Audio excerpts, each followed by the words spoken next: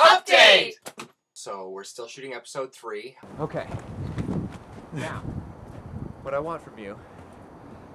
Did you fall? Now here's the thing about location shooting, especially when you're working on a show that doesn't have any kind of budget whatsoever. We wanted to have the Chicago skyline in the background. We went to parking structure of this Home Depot downtown, alright? It had a nice view of the skyline and everything. Right when we get the sound gear out, we see the security guard scoping us. So we were like, we're out of here. Because they tell us to shut it down immediately. Anything that we shot would have been useless. So then we go to the parking structure that we can see right across the street. It's even higher, better skyline. So we get out of the car and immediately a security guard shows up on top of the parking structure. Ryan was pushing the T-36, which is a wheelchair used for dolly shots. And the security guard was scoping us, even though we didn't have any equipment out. So Craig had to get in the wheelchair and we headed for a yoga studio.